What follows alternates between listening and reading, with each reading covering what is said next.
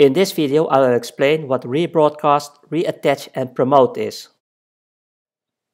When a transaction is sent to a node, it is possible that the node neighbors did not receive the transaction. Reasons for this to happen are, for example, the node the wallet is connected to went offline after the transaction is received, or the node is severely overloaded. This situation can be resolved by rebroadcasting the transaction. This basically means sending the exact same transaction to the node and all the node's neighbors again. In JavaScript, to rebroadcast a transaction, use the broadcastBundle API call. The same transaction bundle is sent to the node, which in turn sends it to the node neighbors. Most of the time, a transaction will be received by the node and its neighbors. Unless you are using your own full node and know that the transaction was not broadcast, there is little use for rebroadcast. Instead of using rebroadcast, most users will benefit by using reattach or promote to get that transaction accepted by the network. This is the user's wallet, and this is the transaction. This is the node the wallet is connected to. These are the node neighbors.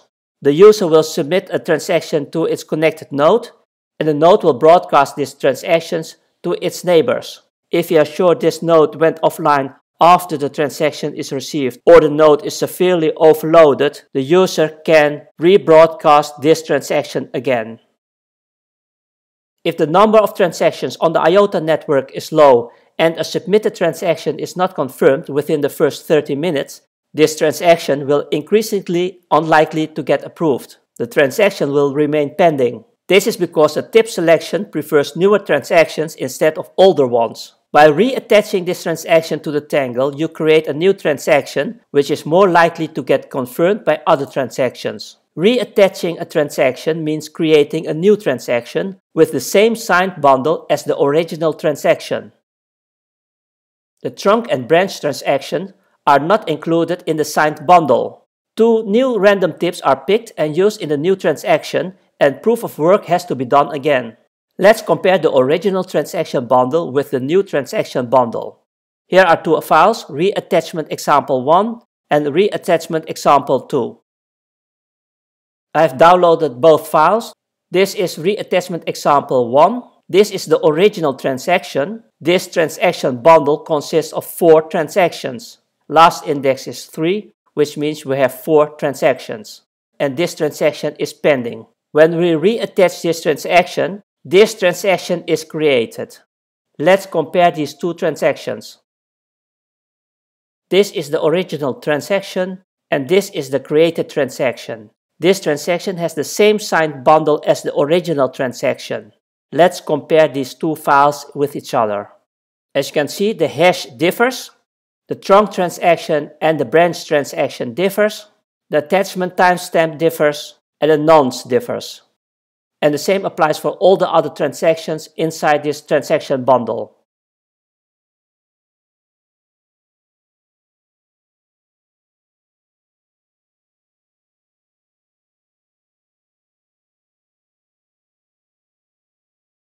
So the transactions inside the transaction bundle have different hashes, trunk transactions, branch transactions, attachment timestamp, and nonces. So the hash is different, the trunk transaction is different, the branch transaction is different, the attachment timestamp is different, and the nonce is different. When a user reattaches a pending transaction, the new transaction is attached to a different part of the tangle, and the reattached transaction shows up as a new transaction in the wallet transaction history. In JavaScript, to reattach a transaction, use the replay bundle API call.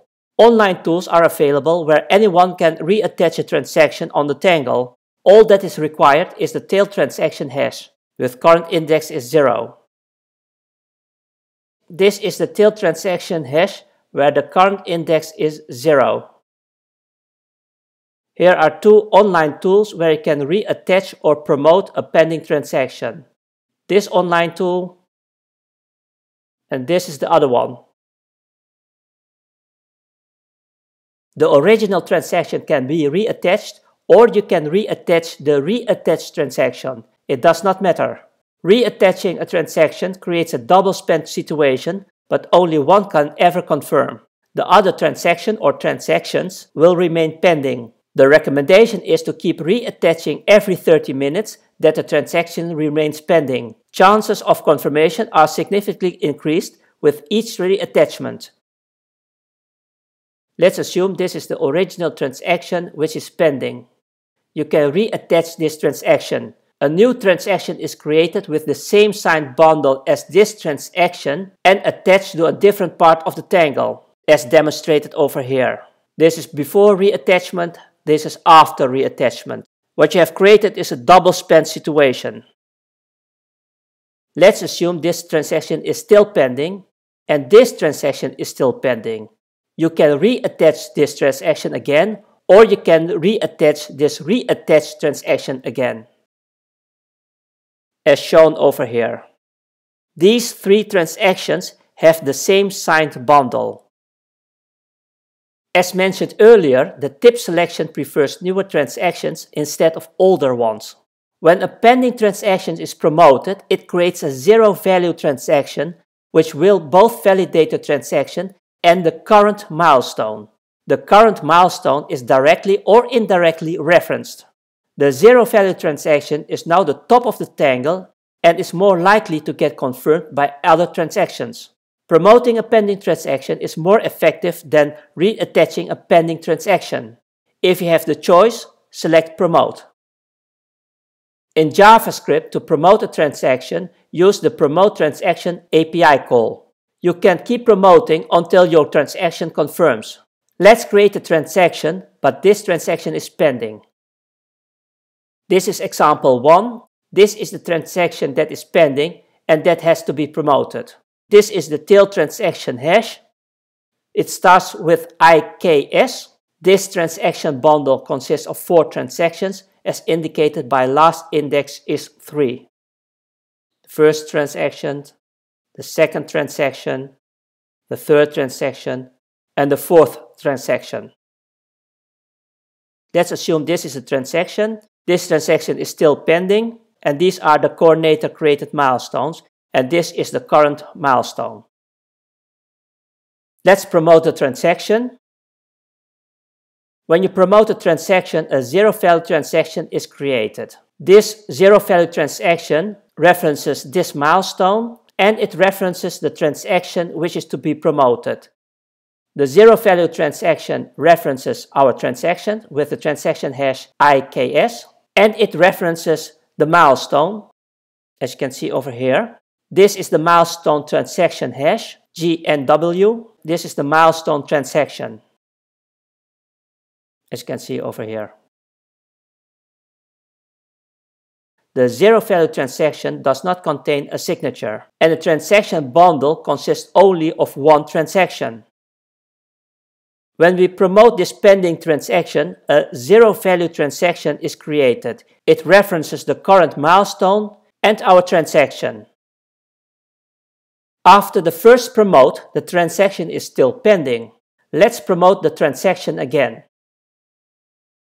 This is example 3. Another zero-value transaction is created, but now it references another milestone. So this is the zero-value transaction. It references our transaction. This is our trail transaction hash, IKS, and this is our other milestone with tail transaction hash SQJ. As you can see over here, SQJ. This is our milestone. Let's see what has happened. After the first promote, the transaction is still pending. We promoted this transaction again. Another zero-value transaction is created, references the current milestone and the transaction. This is the first promote. This is the second promote. In the future, there will be no need for manual reattach or promote, as this is going to happen automatically under the wallet's hood. If more people use the tangle, more transactions, meaning more tips, are created. The transactions are getting confirmed without the use for reattaching or promoting. Thanks for watching. I hope you enjoyed the video. Please hit the like button and don't forget to subscribe. If you have questions, leave your comments below. I'll do my best to answer them.